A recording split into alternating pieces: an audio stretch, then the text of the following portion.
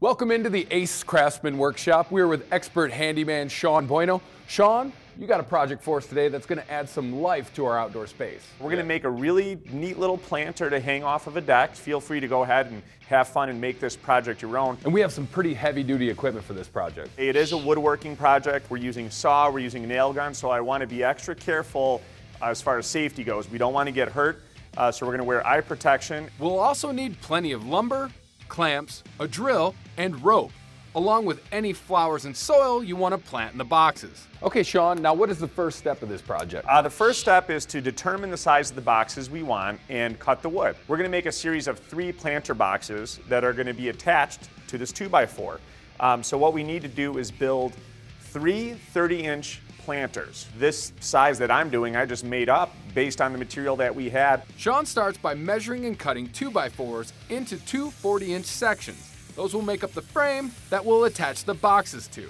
Next, he takes the scrap pieces of lumber and measures out 30-inch sections and cuts enough to make 6 long sides for the 3 boxes. Since Sean's using scrap wood, we save the wider pieces for the bottom. We're going to cut these 3 panels all at the same time, but I want to make sure that they're nice and even.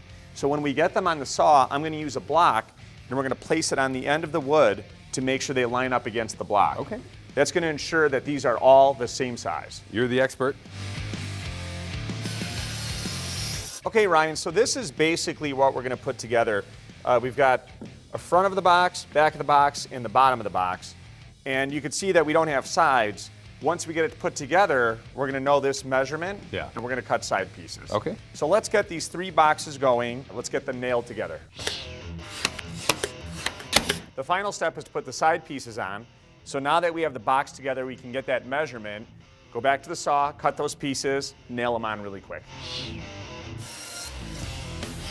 3 boxes are made, looking good if I do say so myself, but we have another step to this project too. Now let's go ahead and get the side pieces. Those are the 2x4s that we cut earlier. Okay. And let's start putting this thing together. We've got the 2 side pieces. We're going to anchor it with a bottom planter, and then we're going to place the second and third planters right up the ladder. Okay. So now we're going to nail the 2x4 into the planter box. Okay, Ryan, you can see the planters really coming along. Now the next 2 boxes we're going to place somewhere about here and then upward towards the top. Now, what I like about this project, it doesn't have to be any certain distance or height. It's really whatever you'd like to do for your own project. Now, Sean, our boxes are all attached, and I noticed we left a little bit of room up top here. We did. So this is actually going to hang from a rope on a deck.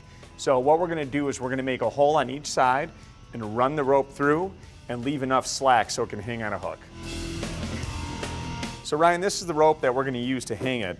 So we just want to make sure that the bit is wider than the rope, so we make the hole big enough for the rope to go through. You go ahead and make the hole on this side, and just try to center it as much as you can.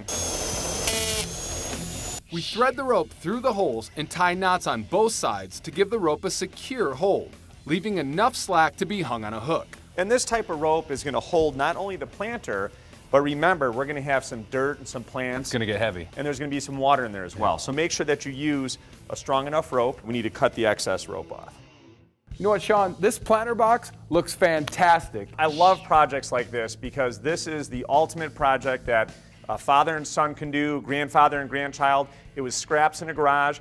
None of the cuts, none of the connections have to be absolutely perfect because it is a rustic piece and it just looks great. So obviously, we need to fill this thing up with plants, flowers, whatever we want, and hang it up outside. That's right. The sky's the limit as far as what types of plants you can use in there.